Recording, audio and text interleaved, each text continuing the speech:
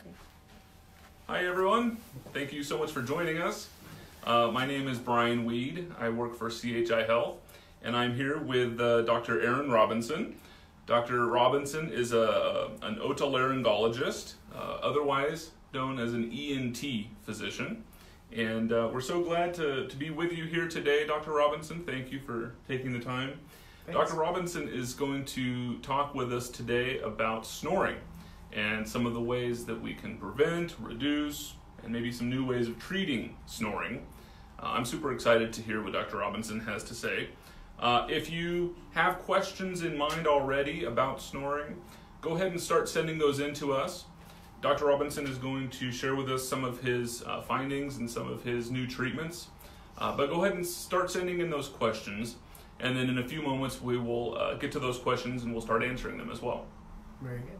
Thanks. Yeah, of course. Yeah, and I'll reemphasize what Brian said. Please send us questions. This discussion can be guided in whatever direction we feel is the most appropriate for the questions that you have. So my goal now is just to kind of give you a brief overview of what snoring is all about, how it happens, what ways we can treat it, and that can involve multiple things, including medical therapies and surgical therapies and other things like that. So hopefully we can talk about all the things we want to get through and Sure. and answer any of the questions that you have. So first off, snoring is a symptom. It's not a disease. And that's a big mistake that people have sometimes, is that they think snoring is a disease that can be cured. And that's not always the case. When you have snoring, you have to think about what's causing the snoring. And so you're looking for another disease process that might be involved in. And that's a really big list of things that can cause snoring. But for me, the easiest way to think about snoring is to think about a 3-story house. So on the top floor, you have your nose. And there's a lot of things that can go on in the nose that can cause snoring. And the second floor is your mouth and throat. And there's a lot of things that can happen there. And then the rest of the house is your body. And so that can be your body shape, your body size, your weight, the way your face and nose are formed, and those kinds of things. And some of those you can't change. That's just the way you're born. But there are some things that we can change and kind of improve the way that we snore. There's kind of a basement level as well, I guess you can think of it. And that's maybe at the top, the attic, we'll say, the brain. And so some of the brain things you can't control either. That's just that your brain is sometimes wired in such a way that you have sleeping problems. And some of those can and can't be changed, but we'll talk about some of those different levels. First, I have a little picture here. Let's see if I can get it into the right frame here. Is that okay? All right. So I like this illustration. It kind of shows the 3 main causes of nasal obstruction. And when you have a blocked nose, that can be a big cause of snoring. The first one is the nasal septum, and so that's represented by this blue stripe here. This is cartilage that separates the nostrils into 2 sides. And when you have a problem with the nasal septum, like a deviation, if you look over here on the left side, you can see that it's just twisted off to one side. Obviously, if there's less room to breathe through that side of the nose, then you're going to have airflow that might be turbulent and rumble around, and that's when you can get some snoring. A second cause can be these things called nasal turbinates. Now, turbinates, they kind of look like seashells. They're little protrusions outside of the sidewall of the nose, and everybody has them, but sometimes they're really, really big, and that can happen from allergies, inflammation, infection, and sometimes people are just born with big turbinates, and so those can also block off your ability to breathe, especially at nights. And a lot of people have worse inflammation of their turbinates at nights because of the dust in the bedroom, allergies that might be there, a whole day of breathing in dirty air, and all those types of things. And then lastly is the cartilage of the nose. So all this blue stuff is cartilage, and all of our noses are different. My nose is kind of messed up, looks like an Owen Wilson nose a little bit, but it's got a lot of weak cartilage, and so I can relate to this one a lot. Sometimes when people breathe in with weak cartilage on the nose, the sidewall of the nose will collapse. And if the sidewall collapses, that can also cause turbulent airflow. And when you have turbulent airflow, then you get what we call snoring. And it's a really annoying thing for a lot of our loved ones, bed partners, other people that live in the house. Mm-hmm. And so the nose is probably the thing that I think people think of most when they think of snoring. Sure. Unfortunately, it's not always the cause, but that's where people seem to focus their efforts a lot. Right. So if there's any questions about the nose, we can kind of start there and focus on some of that. Did you have anything, Brian? Sure, yeah, absolutely. I have a couple of questions that have come in. Thank you so much for sending those. Question is, if you start suddenly snoring, is that a cause of concern? You haven't been snoring previously, and then all of a sudden something Well, that's a good question. And it just depends on the circumstance. Sometimes we'll start snoring and we will be developing a cold of some sort, or we have some inflammation in our nose. Maybe it's the time of the year where you have the most susceptibility to allergies. And so maybe, during the harvest season when there's a lot of dust, Right. all around, maybe that triggers you to have swelling in your nose and you start to snore. Sure. In general, it's not something that you need to run to the hospital for, Okay. but it's something that you need to look at your life and think, well, what's changed? Something is different around me Right. that has made my nose get more swollen, or something else. Sure. Yeah. Absolutely. Good question. Yeah. Another question about strips. We hear about like breathe right strips and those kinds of things that I think they're supposed to go over your nose and hold the nostrils open. Yeah. Do those help at all with snoring? They do, and that's a great non-surgical device that you can try. And so what those do is they address the cartilage. We talked about how it can be weak, and it pulls the sides of the nose open just to kind of stretch open the nostrils. And they work well, but they, just like anything, they have pluses and minuses. So they don't stick always very well. Right. And sometimes you're rolling around at night and they come off. Sometimes you can be allergic to the adhesive, and it's a temporary solution, so it really only help you if you wore it. And not everybody wants to wear that throughout the day, because some people who have obstruction from a collapsing nose are going to have obstruction throughout the day, not just at night. True. It may be more noticeable at night because that's when you snore, but throughout the day you might have that. So there's actually a new device that we have that we can do an implantable breathe right strip, and it sounds a little scary, but it's really not. We can use a small catheter to inject it underneath the skin up into the sidewall of the nose. I have a little picture. See if we can get it in the frame. You can see what it looks like. So this right here, this white device here, is the implantable breathe right strip. It's called Latera. And what it is it's made of suture material. So it eventually will dissolve. It takes about 1.5 years. But again, we can inject this underneath the skin of the nose, kind of just right under the nostril here. So it's very small. But one on each side. Very, very small, smaller than an earbud that you'd put in your ear. And you don't see it. It doesn't change the shape of the nose at all. Sure. There's minimal recovery. You can do this in the office. There's a lot of great things about it. That's exciting to hear about. Yeah. And it really helps. It stiffens the sides of the nose just enough that when people breathe in, they don't have collapse, and it can really prevent snoring in a lot of ways. It's very interesting to know that that's an option. We have another question here about neti pots and nasal rinses and those kinds of things. Yeah. What are those all about? I love nasal rinses. I do not have any stock in the nasal rinse company or anything like that, but I love them. I think they work great. I think out of all of the non-surgical options and therapies, it's probably the best, because there's no medication involved, so there's really no side effects. It can be a little bit annoying for people to use, right? Right. It can be a challenge. It sometimes is a little awkward to get the water up there, but it really works because it washes out all the allergy particles that you might have breathed in. It washes out excess mucus. It can really open up the nose. It's not a cure for anatomical obstructions, like a deviated septum or big turbinates, but it can help reduce the amount of inflammation. Okay. And, things like nasal sprays can also do that. Right.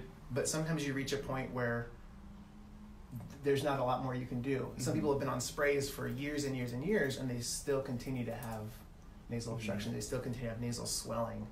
And so... Sure. Tell us about the sprays. That's another question we had, like Flonase and those kinds of sprays. What are those all about? So Flonase and all the steroid sprays, the Nasonex, you can go on and on with the list of those. Right. They're all nasal steroids, and what they do is they react. They're a topical spray, so you spray it into your nose. It coats the lining of the nose. Most of the turbinates, those are the things that swell, and it causes them to be less inflammatory, so they don't get as big. There's another subset of sprays called antihistamine sprays, and some of those will also kind of combat the allergy part of it. And some of those, sometimes we can combine those sprays, and so you get the allergy part with the antihistamine, you get the anti-inflammatory with the steroid spray. Okay.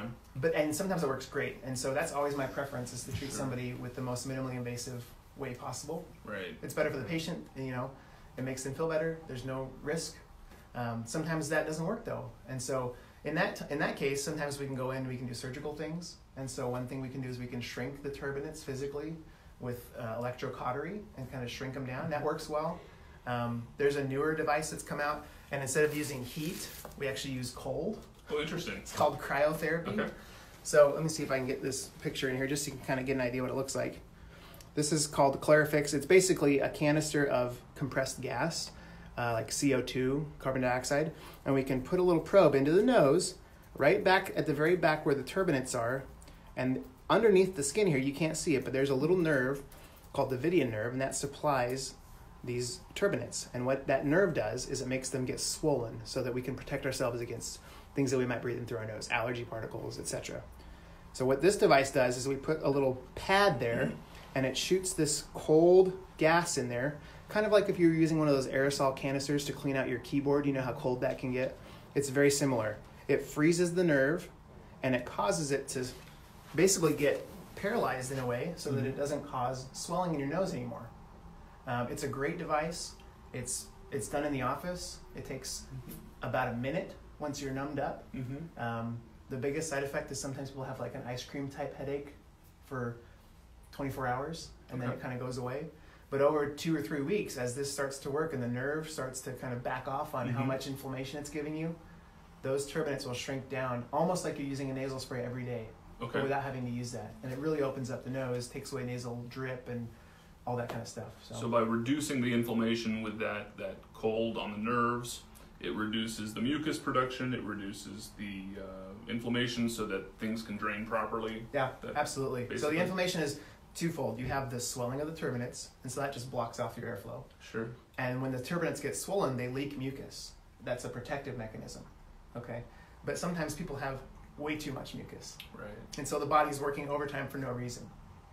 Even if we freeze these nerves, you're still going to have plenty of mucus in the nose. This is for people that have tried sprays. They still have obstruction. They still have drainage. And they're just overproducers of mucus. They're overproducers of inflammation. Sure. And it works great. And it's, like I said, minimally invasive, safe, easy to do in the office. It's a great option for people who don't want to have surgery and who are just not responsive to nasal sprays. Right. So, and it's cool. It's very kind of cutting edge and elegant, which is also really neat too. It's really small. Very small. That device looks very small in your nose. Yep. A couple more questions that have come in. Yeah. I know for me personally, when I'm on my back sleeping, I know that I snore a lot more than on my side or my stomach. Yeah. Ellie asks if you snore while lying on your side or your stomach, is that more of a physical issue rather than so if you snore more on your side, right, or your stomach, or even if you still snore while on your side? So that's a good question, and part of the answer to that is we'd have to see how you're sleeping, and you don't ever want to have anybody watch you sleep. It's a little bit creepy, but there is something called a sleep study, and it's really important as part of a workup of snoring to get a sleep study. And what a sleep study is, there's multiple ways to do this. It can be done in a sleep center where you're actually in a bed that's not your own and people are watching you with a camera and they have lots of wires and things to check how you're sleeping, check your brain waves, check how much snoring you have. And then there's an in-home version of that where you put the wires on yourself and you sleep and you turn in the device and they look at the data. So doing a sleep study really helps to determine what the snoring might be related to. If it is related to something like sleep apnea, then that might be a case where you look at CPAP, which is a machine that helps blow air into your mouth to help you from snoring. That's not always the answer, but it is part of a snoring workup, is to know if you have sleep apnea or not. Because that can be life-threatening. Right. But if it's not sleep apnea, you also get good data from those sleep studies where it can look and they can tell you when you're on your back, you have a lot more times where you pause breathing and snore. When you're on your side, it's a lot less. And so they have the capabilities to show you that. And we didn't talk about the mouth, but we'll talk a little bit about that because that kind of addresses this question. It does, yeah, for sure. In the mouth, we have a lot of structures. Teeth, the tongue, the tonsils on either side, and then here's this thing that hangs down called the uvula. If people have really big tonsils, that can cause a lot of snoring. Obviously, they're big, they're blocking off airflow. The uvula, if it's extra long, it'll go down behind the tongue. It'll flop in the back of the throat and cause some snoring. The tongue sometimes can be extra large. In the back sometimes we have these little tonsils in the back of the tongue called lingual tonsils. And if those are big, they can also cause some blockage when you breathe in and out. The palate, the soft palate, if it's floppy, sometimes that'll cause you to snore. And the main reason it causes you to snore is because when we relax, our body's job is to get us rest. And so when we lay down, we fall asleep, our body gets paralyzed in a way so that we can relax, we can rejuvenate ourselves. Part of that paralysis includes all the muscles in our throat. And so if you have big tonsils, they flop back into your throat. Right. If you have a long uvula or a soft palate that's kind of floppy, it'll flop back there. And the tongue as well. And so treating that is something that sometimes has to be done with surgery. And so for the mouth stuff, there are several things that have been looked at and tried over the years. You know, in the past, maybe even just 10 years ago, we used to take out a lot of tonsils and trim a lot of people's uvulas, just as a matter of fact, if people had snoring. But we found that it doesn't always work. And my goal, especially as a physician, is to try and find the most minimally invasive, safe treatment for my patient with the most benefit. Okay? And so that surgery was kind of a high risk, high recovery, lots of pain surgery with some benefit. So we're looking at things that are moving that curve around a little bit. So, you know, sometimes taking out the tonsils is the right thing to do. If they're huge, it's the right thing to do. If the uvula is really long, it's the right thing to do. There are some implants we can put into the palate called pillar implants. They're suture material. You can inject them into the palate and stiffen it up that way. So that's a surgical option. Sometimes the tongue can be shrunken down with a little bit of electric energy. It'll kind of shrink the tongue a little bit. And the most minimally invasive, and honestly probably the most effective at this point, is something called an oral appliance, where we can make an impression of your gums. I work with some dentists that will help make these appliances, and it'll move your jaw into a position that it brings your jaw forward and pulls the tongue and all the tissue back there that flops back forward while you sleep. And those can be adjusted. So say you put it on one setting, you're still having snoring, you can adjust it so your jaw comes even more forward, and then you don't snore. And would that keep your mouth closed while you're breathing and sleeping, so you'd be breathing out of your nose? Yeah, well, both. You can still breathe through your mouth, but it does have an upper and a lower component that kind of fit onto your teeth, just like a sports tooth guard. It's a lot like that. You make a custom mold for that. Okay. You know, obviously some of these things they do have a cost involved. Not all of them are covered by insurance, but it's a really great non-surgical option that can work for people with problems in the throat area. Something to consider for sure.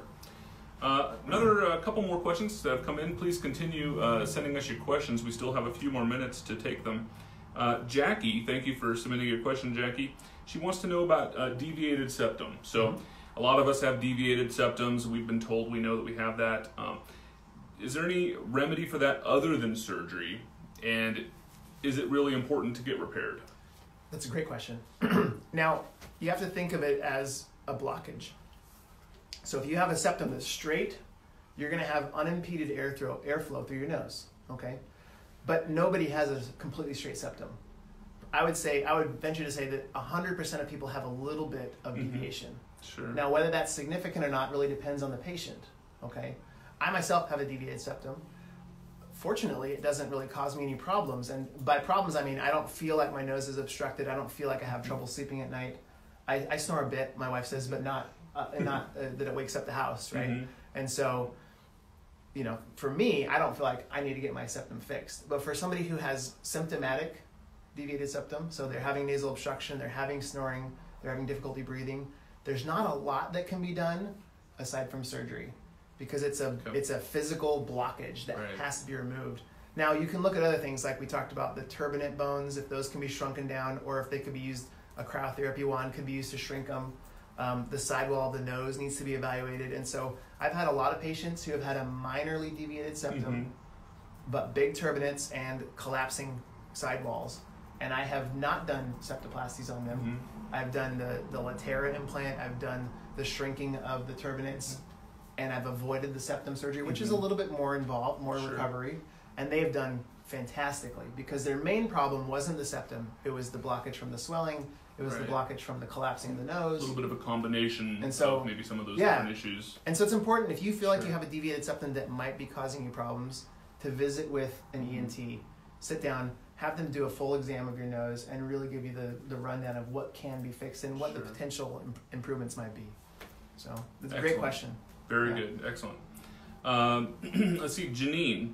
Thank you for submitting your question, Janine. She asks, what app do you suggest to monitor snoring and movement? Is there an app that you can use on your phone? There are a lot of apps. I wish I could tell you one to use, but my advice to you would be get on the App Store, look for the free ones, download 3 or 4 of them, and see which one works best for you. Because I think it's going to depend on the person. Sure. What kind of interface you enjoy, what kind of data you want to get from that. But I am fully in support of the snoring apps and sleeping apps that are on phones. That's the cool thing. 20 years ago, we didn't even know what a smartphone was. And now we have all this technology in our hands, and we can put it on our bedside, and you can almost do a sleep study on yourself. Almost, yeah. So, yeah, I fully support those apps. Look them up, find one that works for you, and I think it's great data. And bring it to your ENT. If you come to see an ENT for snoring, bring the data in. Sometimes it'll record your snoring, so it's nice to hear what it sounds like. It gives you an idea where it's coming from. It'll kind of give us an idea of what to look for, and so very helpful. Excellent. Are there any thyroid issues that can cause snoring? Thyroid is a really interesting topic, and it can involve so many things. In general, the thyroid regulates your metabolism. And so if you have a metabolism that's out of whack, absolutely, you can have some strange things happen. That might involve snoring and a bunch of other things. Sometimes if somebody has a really big thyroid goiter that's pushing on their airway, that could be a potential cause of snoring, but that would be very noticeable. Yeah. You'd have a big thing hanging out of your neck. Right. But probably the most common thing with thyroid is weight gain. And so if somebody has an underactive thyroid and they gain weight, and this is not just for thyroid, but weight gain in general is probably, out of all the things we talked about, the number one cause of snoring. Gotcha. And so for somebody who's overweight, it's probably the hardest thing to fix because it takes time and consistency and effort. But if you can lose weight, you're probably going to get your snoring to go away.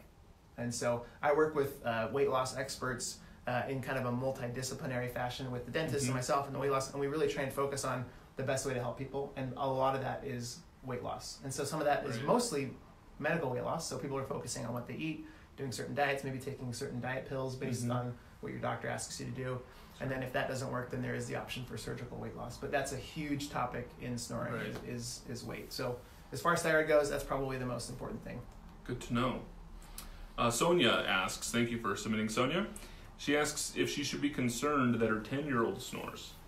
So pediatric snoring is a really important topic. I'm really glad you brought that up. We didn't have that on our list to talk about, but I think this is a really important topic.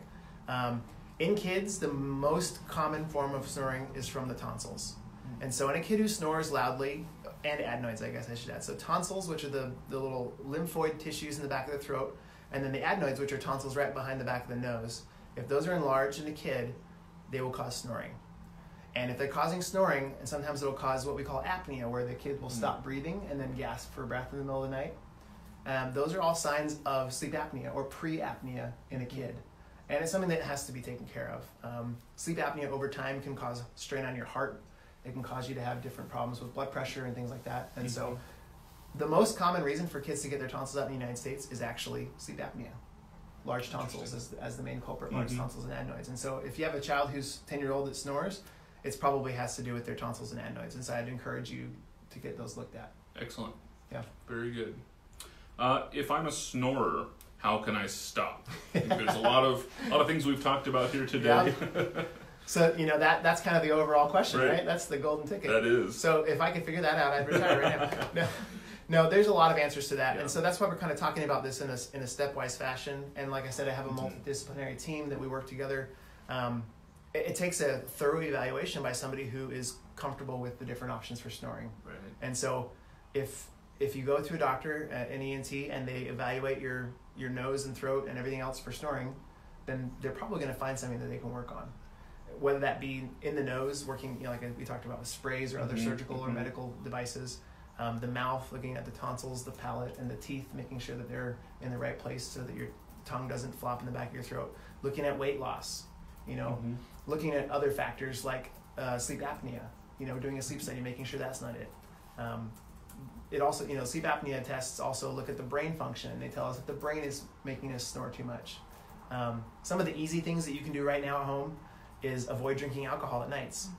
Alcohol is a major cause of snoring because it puts you into a deeper sleep where your body's more relaxed, so you have more floppiness.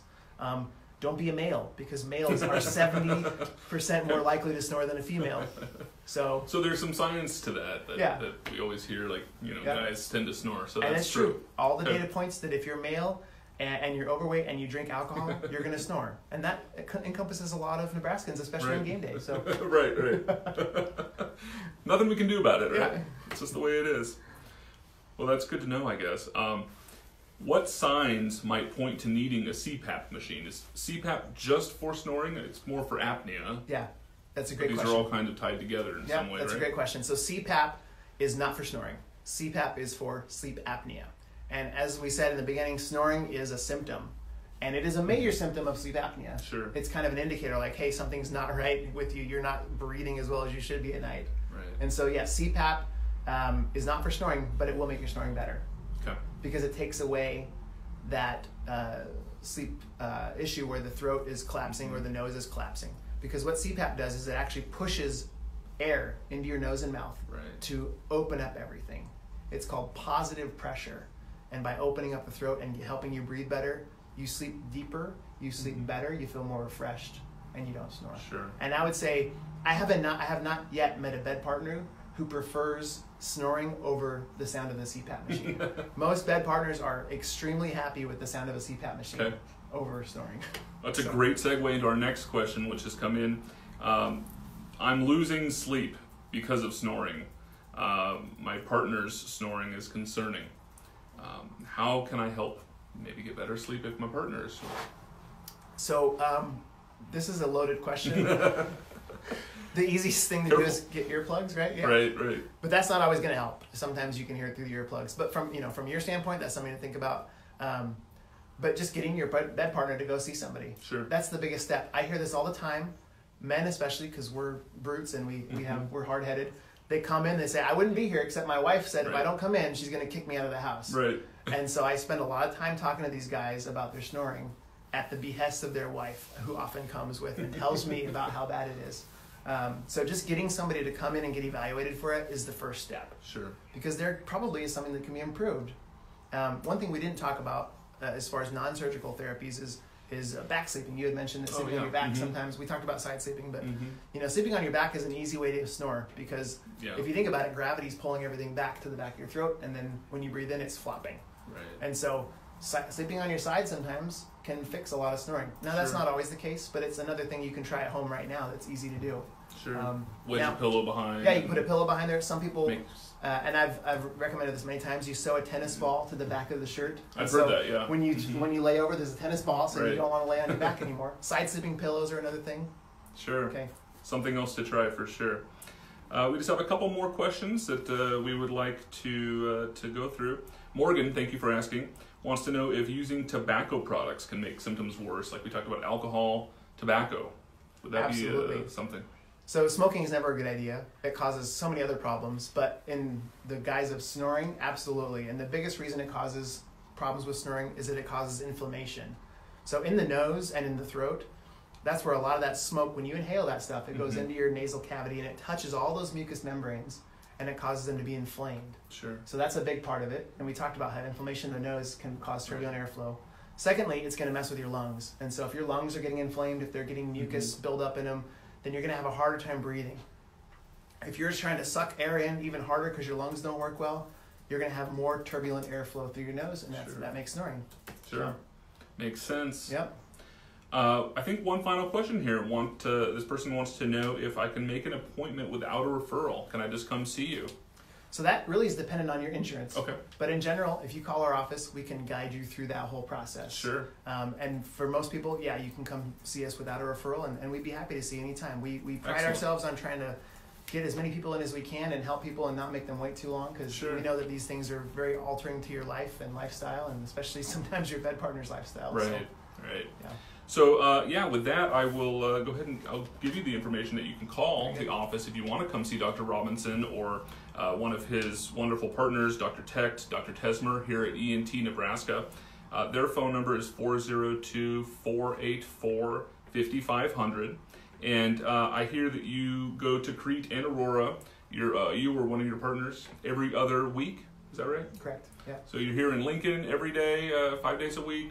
And then also you go to Crete and Aurora every other week. So if that's more convenient for you, you can visit them there. And then we also have a group in Omaha. We have an ENT group there, the CHI Health Clinic ENT.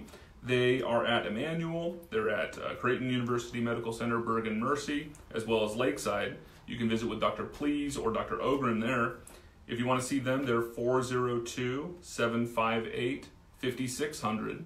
And so I would encourage you to visit with one of our ENT physicians, whether it's here in Lincoln or in Omaha or Aurora, Crete. Give us a call and come see us. Thank you so much for joining us today. And Dr. Robinson, thank you so much for all the information that you've shared with us. Really appreciate it. It was a lot of fun. Hopefully it helped. Yeah, thank you so much, everyone. Okay.